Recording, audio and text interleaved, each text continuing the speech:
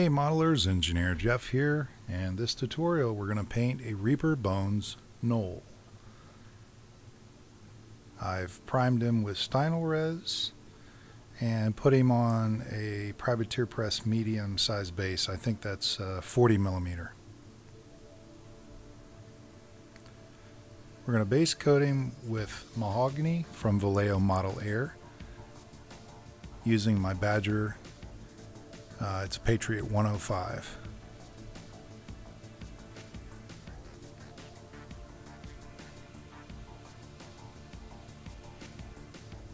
Make several light coats, build up in layers.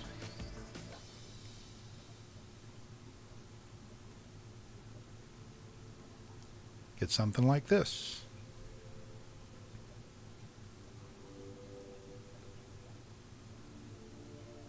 Now we're going to take Vallejo Model Air Olive Drab and we're going to brush paint the loincloth.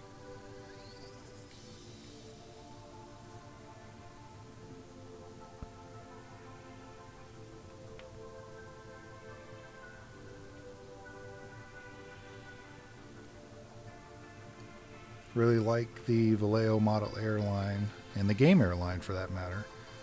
Because you can pretty much paint this stuff straight out of the pot without thinning it a lot. Generally, I'll put a couple coats down for good coverage.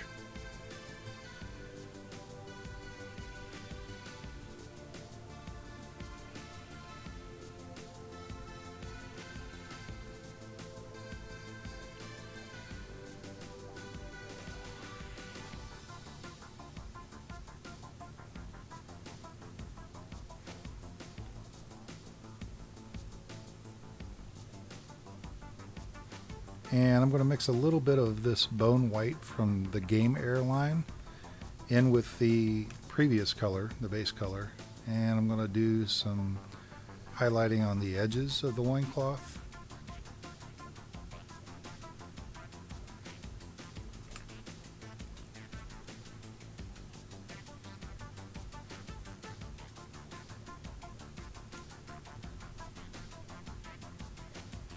Take your time and work your way around the model.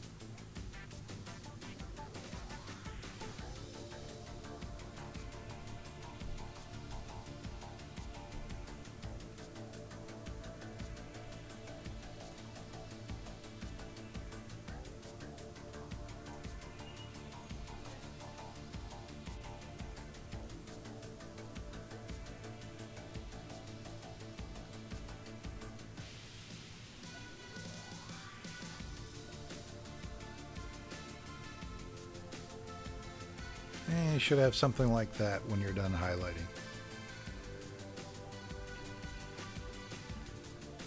So what I did was I took the base color olive drab and I thinned it down to the consistency of a glaze, and I'm going to go over the highlights that I've got right now, and what that'll do is it'll basically blend everything in. And we'll do it a couple times, kind of back and forth. I won't show all of it. But basically, you end up with something like this after a couple waves of that. Basically, highlight it up, come back in and glaze it again. I'm going to use the US Flat Brown by Vallejo Model Air to paint the belts. I've been experimenting with glazes on the last few models that I've done, and haven't quite got it down pat yet, but we're getting there, slowly but surely, and having fun while I'm doing it. I guess that's, to me, that's the whole point of painting models, and it's just really relaxing, and it's enjoyable, and I always want to try to improve my skill set. So glazing is the next thing I'm trying to learn to do.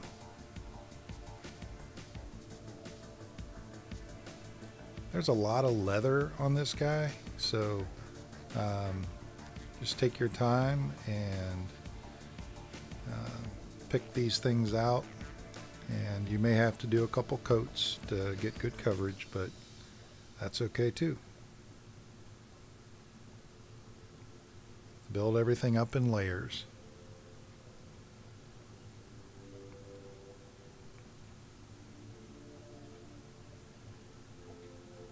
You'll also see me turning the model around. Like it's easier for me, one, to paint on camera like this, but then I also get a better view of this particular belt that I'm painting when I flip the model upside down like that.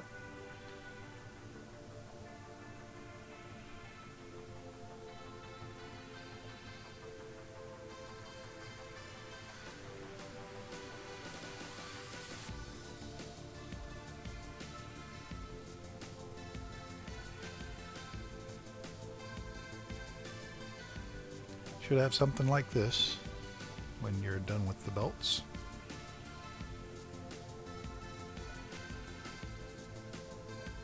I'm going to take some burnt umber, and this is where I'm making that glaze. Put a drop or two in your palette and just add water till you get a nice glaze mixture.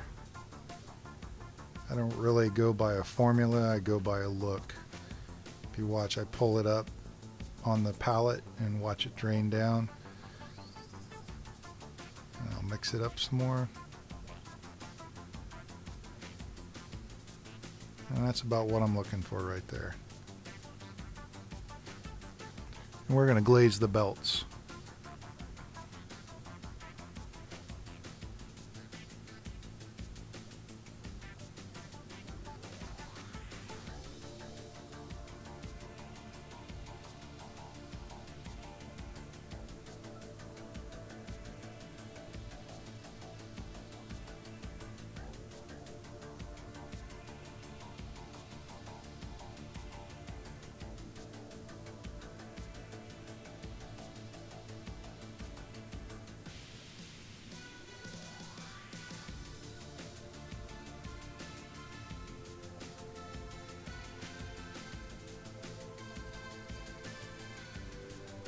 And that's what the belts look like, or the leather looks like after you've glazed it.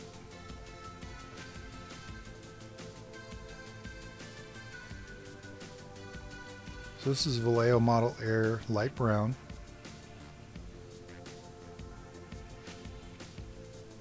And we're going to paint the bandages or leg wraps, foot wraps that he's got. It'll definitely take a couple coats to get good coverage on this.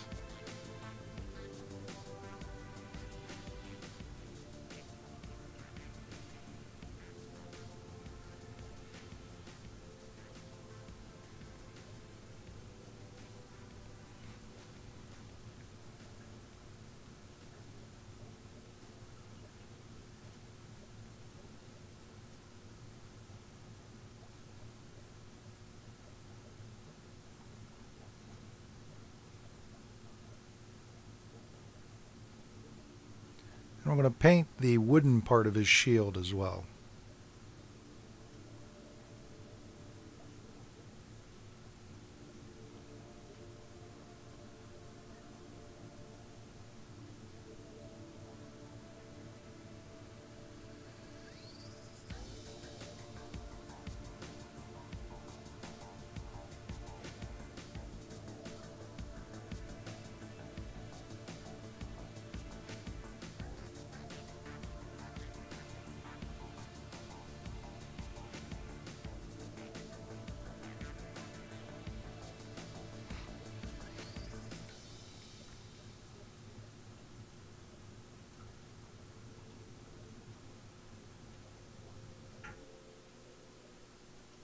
Depending on the tones that you want, or the color of the wood, you could make this a little darker brown. We're gonna put a wash on it afterwards, and I've just found that this color produces a really nice aged wood look to it after I've run a wash on it. So I'm gonna go in and pick out some of the teeth. same color. I ended up doing this several times in this video because I never really liked how the teeth were looking at the particular time.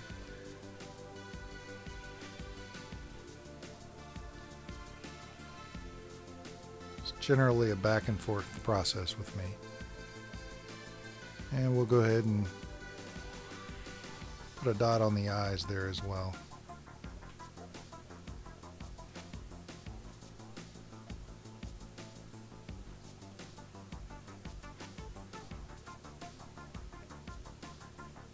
This brush I'm using is it's a Rosemary & Co. #1, and I just picked up a few of those recently. First one I had wasn't that great, but the rest of them that I've been using are pretty good. We're going to use the Vallejo Model Air Steel. It's kind of my go-to color for iron, and we're going to paint the shield and any other parts that I want to have a silverish metallic color.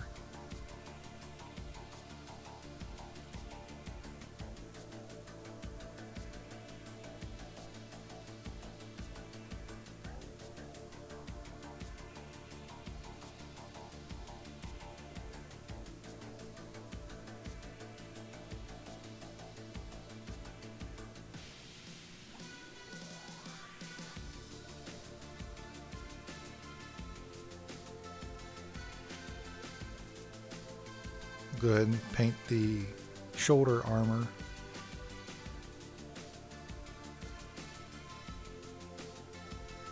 Or all the armor that he's got on this right arm of his. The plates.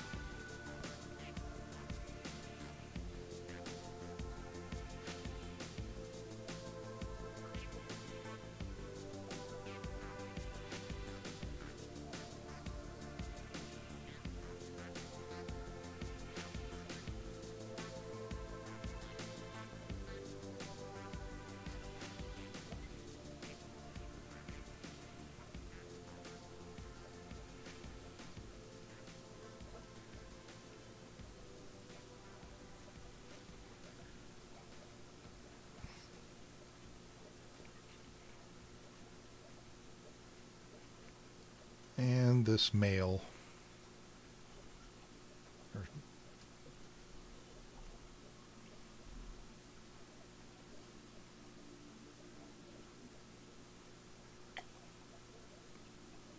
Rather the mace.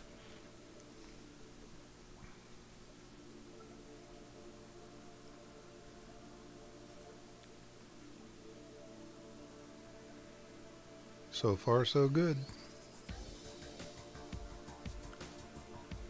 So this is US flat brown, and we're gonna just paint the uppermost edges of the handle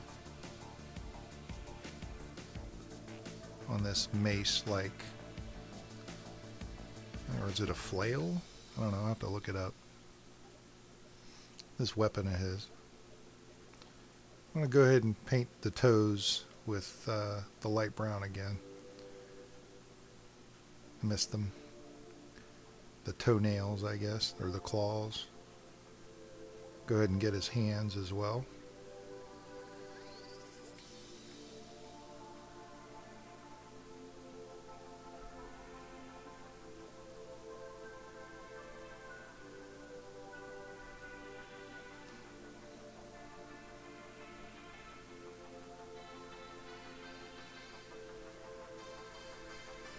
And get the fingernails too while we're at it. We use the bone white again, and we're going to go ahead and paint the stitching on his loincloth.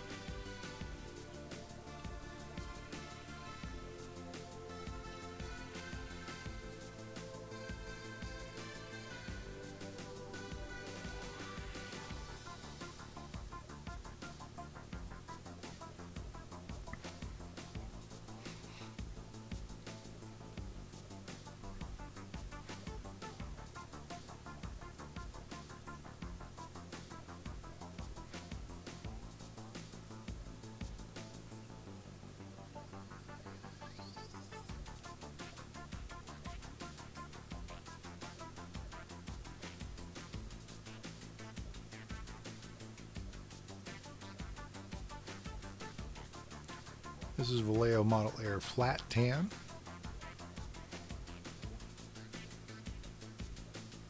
And we're going to go over the snout.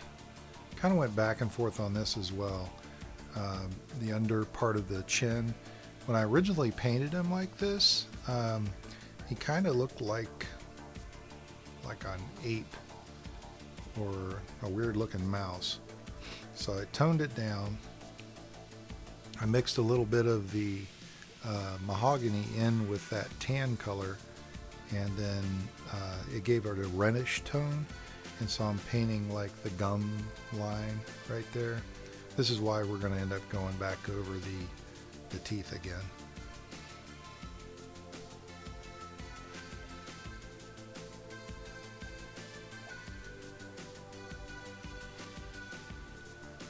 So I took the mahogany, I painted his ears, and kind of touched up around the face, and I kind of like that better. Now this is burnt umber, and I'm going to mix it with black. And it's basically like 3 drops of, or 3 parts of burnt umber and 1 part of black. Gives it a nice dark color without being the stark contrast that black gives it. And we're just going to paint his nose, his sniffer. It'll look a little like that. We'll go back over the teeth again later. This is Rucksack Tan, Privateer Press's most amazing line.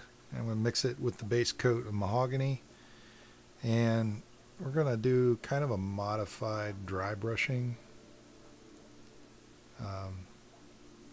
It's a nice Privateer Press paint that I mean, that container is probably 6 or 7 years old. No, it's probably 9 years old.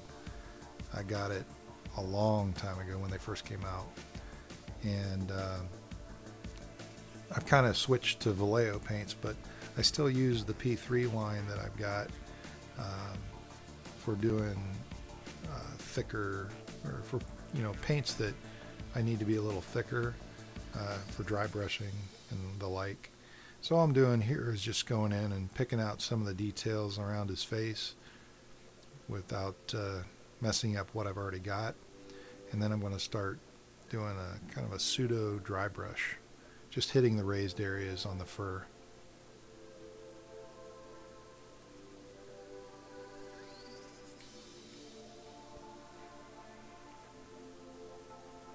Sometimes I'll use the tip of the brush, sometimes I use the edge of the brush. Just kind of depends on the contours on the model.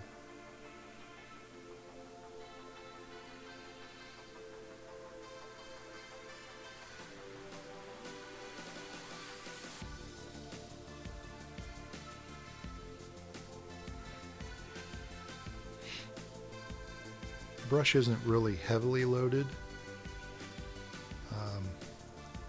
I get some on there and then I wipe most of it off. So it's not a total dry brush, it's more of a kind of a wet and dry brush, I guess, if you will. Just go over all the fur parts. I'm also going to paint the hands, or the fingers.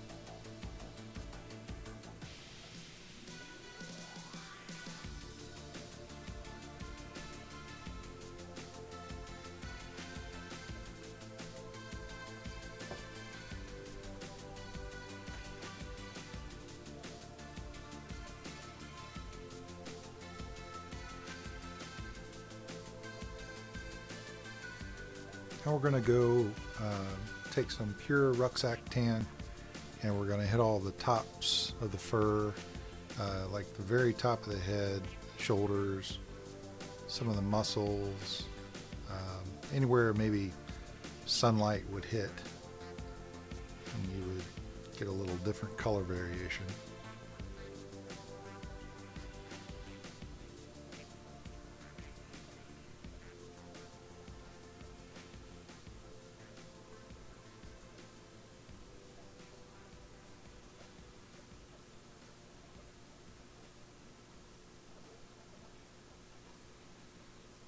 And that's what we got so far.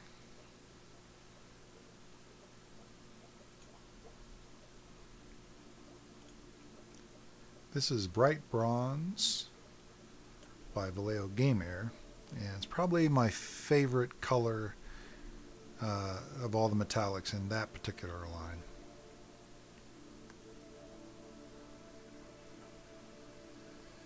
Steel is probably my favorite color in the metallics of the Model Air.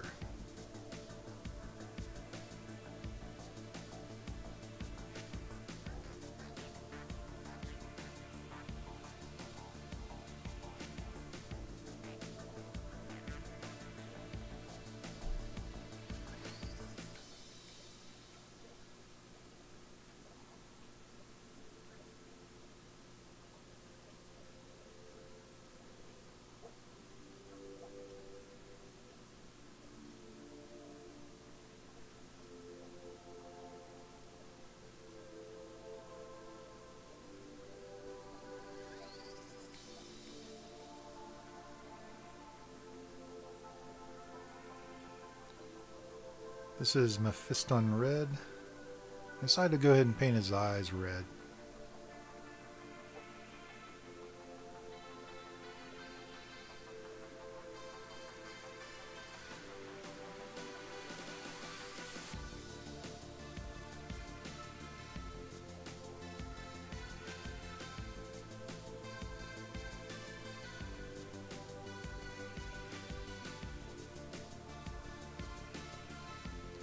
So I'm one of the few people on the planet that still has Devlin mud, or you can use Agrex Earthshade. And we're going to do a wash on his armor.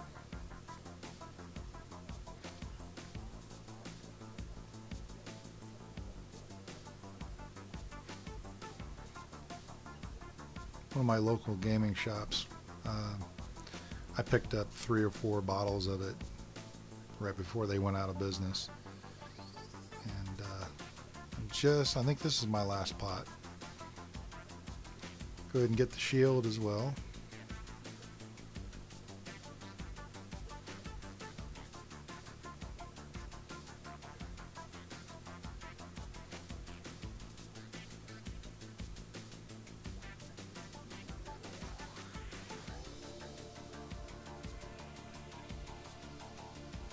If you see, this stuff is going to pool up and just kind of wick the excess off with your brush like I'm doing right here. I'm also going to hit his foot wraps.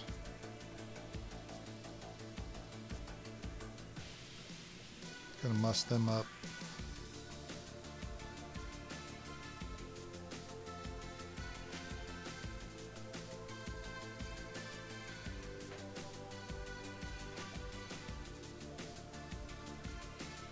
And we'll put a little around his teeth there to kind of make those stick out a little more. And get the armor on his right arm and this weapon, whatever this thing is. If somebody knows what the weapon is, leave the comment in the comments field down below, please.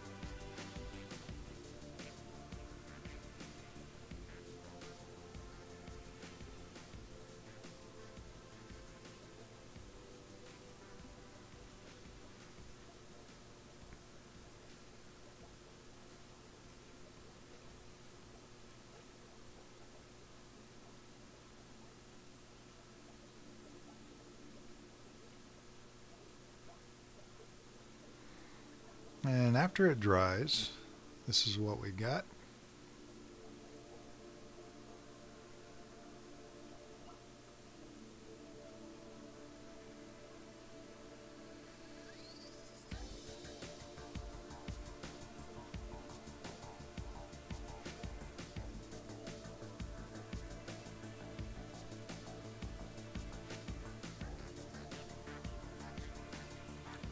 This is Brown Liner by Reaper Miniatures, and what I'm going to do is I've started using this stuff to do basically lining places that I want to really kind of pop out.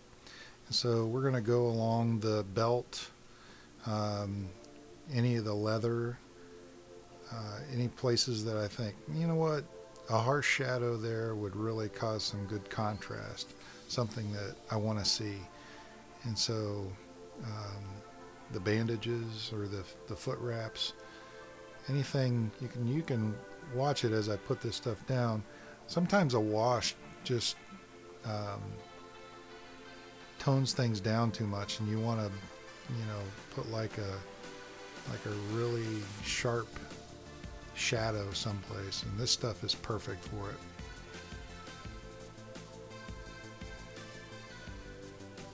Using it to kind of define the area between the leg, the back of the leg, and the tail here.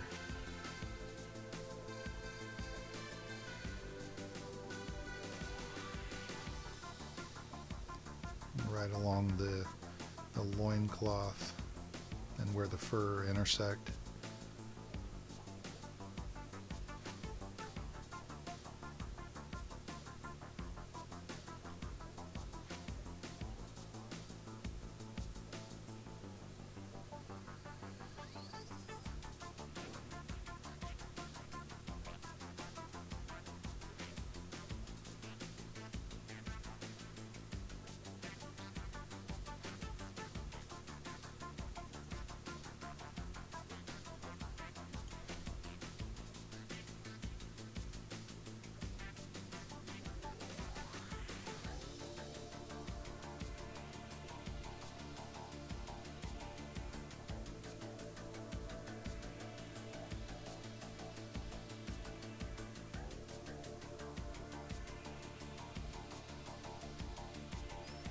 I'm going to go back and do the teeth. This is the light brown.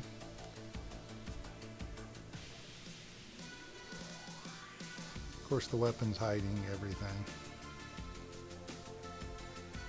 Can't shoot the video perfect every time, but we'll try.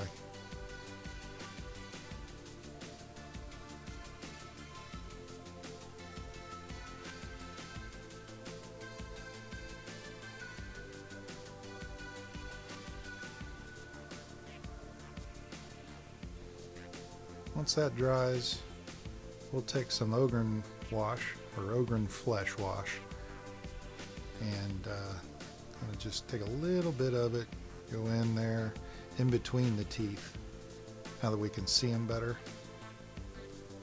And then we'll come back in with bone white and just hit the edges of the teeth and get them to stick out a little better.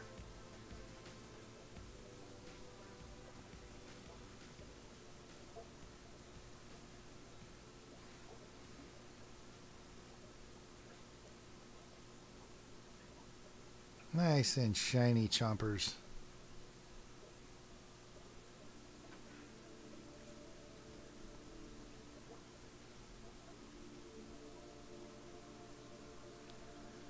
So that's it for this video.